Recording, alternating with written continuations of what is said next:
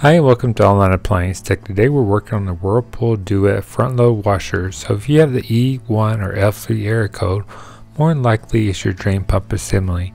In this video this is exactly what we're going to show you what to do or how to do. So first thing you want to do is remove these star bit screws. It takes a star bit, but you do not want to remove every single one of them, just the ones that's holding the outer panel to the housing of the washer.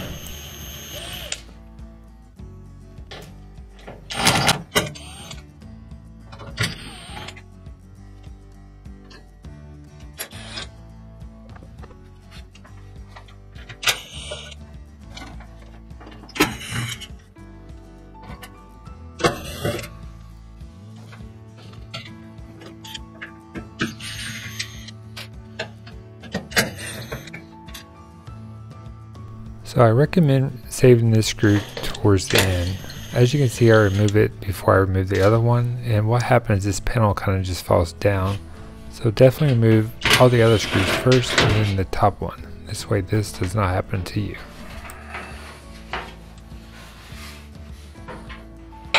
Okay, now having the panel removed, we're going to remove the hose from the drain pump. What you need is a small pair of pliers, like vice grips are good. This way you can squeeze the clamp, and then the clamp will be held into place. That way you can adjust the clamp backwards and let go of it, as you can see here. Now having the clamp down, you can just pull back on the hose to remove. And sorry for the sideways angle, this was kind of a tight spot to get to, but hopefully this video helps. So now we're going to remove the harness from the drain pump. Just press down on the clip and pull off. Okay, so you have 4 5/16 bolts that have to be removed. I recommend a small adjustable wrench like this. This way you can get up under there with no problems. To remove these bolts, you'll turn counterclockwise. Here below is a picture of the pump, and this is exactly where all the holes are located. If you just look at the yellow circles, that's where each bolt is located.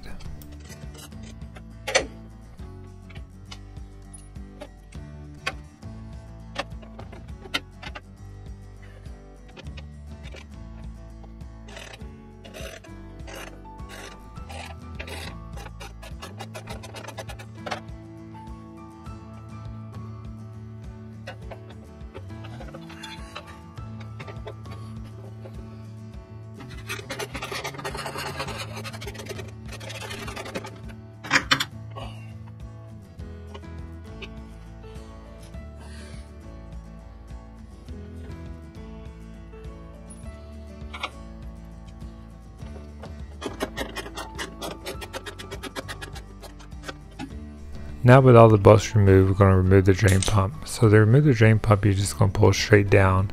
Just make sure not to turn on the side. More than likely you will have water left over in the pump assembly. As you can see here, we do have water left over, and we have a couple bits from, I guess this guy does construction. So what happens is things get caught up in this part of the pump, and it'll mess up your pump. This is a new drain pump assembly. It's a OEM part. I will leave this in the description below if needed. So let's get started. So to install this pump, you have the 4 bolts, and they go 1, 2, 3, and 4. And this is your filter. You can take this out to clean it without removing the pump, and this way this helps any types of items to not get to the propeller. So right here you can see this is the gasket, and you just press this gasket up inside the outer tub. But when you press this up, just make sure your bolts or your holes with the pump are aligned with the outer holes of the outer tub, if that makes sense. So now having everything aligned, I'm going to make sure I just press straight up and evenly press straight up and line up the holes with the outer tub holes. That way I can install the bolts correctly.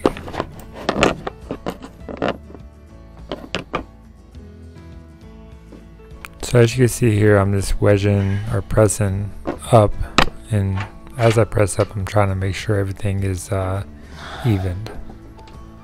But don't worry about it if you don't get it all the way up at once. once you tighten down the bolts, this will press the pump up into the outer housing.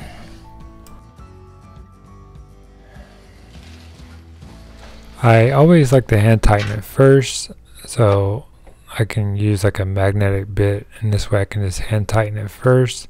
That way I know that I'm aligned, and then I'll just tighten this one up just a little bit more, and then I'll work my way around the machine, not basically going all the way up at once because then it won't be flush. So I'll just work this in a little bit, and then I'll just put another one on the other side and behind it and so forth. And then at the end I'll just tighten them up evenly, that way I'm not sideways while I'm installing my pump.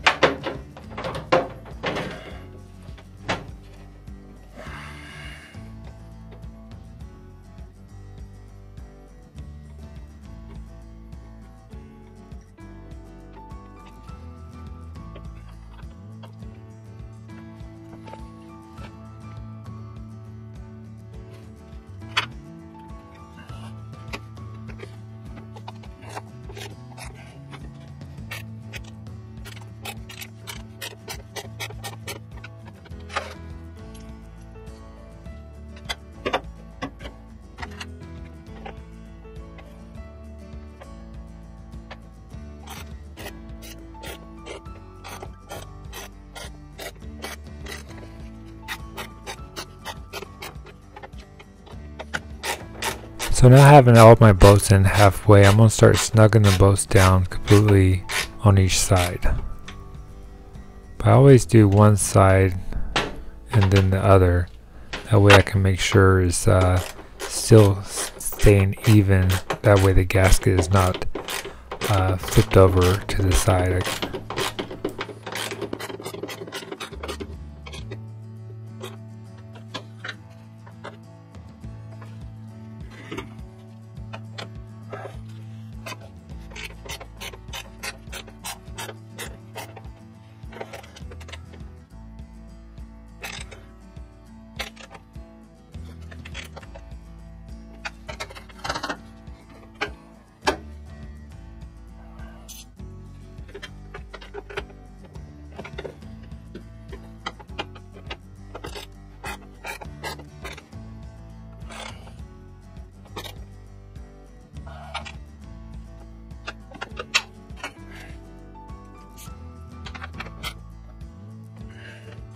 Okay, so what I do at the end, I always go around to make sure all the bolts are flush with the outer housing of the tub. As you can see here, everything's nice and flush, and I just like to physically check to make sure everything's nice and even and flush. Okay, so don't forget to connect your harness to the drain pump assembly. So just click that back into place, and now we're going to connect the hose to the drain pump. So one thing I do like about these clamps, you can, like I said, it holds the vice grip, it holds the clamps down, and then you can just slide it over the drain pump. And this way you don't have to worry about holding this. So you can press it in, let go, and then you can hold down on the hose as you release the vice grips.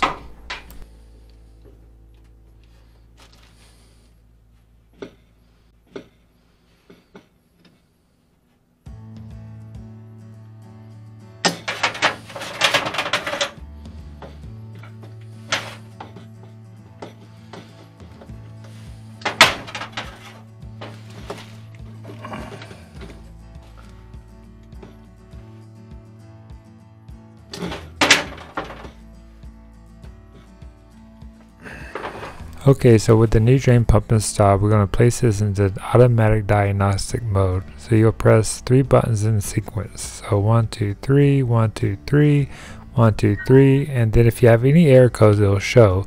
Wait a moment and press the spin cycle like there, and then you hit the start button, and then it'll be automatic. So if you keep on, so say if you want to start it sooner and you press the button, it will not do it by you pressing the start button to move forward. As you'll see, I press it and nothing happens. Press, nothing happens. So you have to wait and it'll automatically go through each settings. So I think the first setting is the door lock, and then the water and so forth. I do have a video that I will leave in the description below if you want to put this into diagnostic mode, but this is a good way to check run the machine through a complete diagnosis, and then to make sure that your pump is not leaking or draining any water before you put the back panel back on.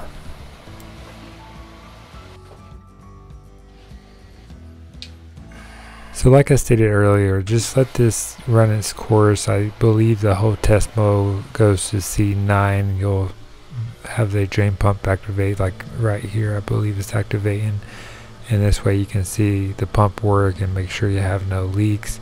If you do want to cancel this, just hit the power button and you will exit the diagnostic mode. So let's reinstall the back panel. Like I stated at the beginning of the video, I do recommend putting in the top screw first, and then you'll work your way to the sides. However, before you install the first screw on the top here, make sure that you align the holes up with the housing of the washer first. This way you're not going to be crooked or sideways and try to put the screws in on the side, and they'll be I guess they'll be sideways and it really won't go in that easy. So just make sure you line everything up before you put the top screw in, and you can kind of just hold it with your shoulder and just make sure you have a bit ready to put in the top hole to hold everything into place.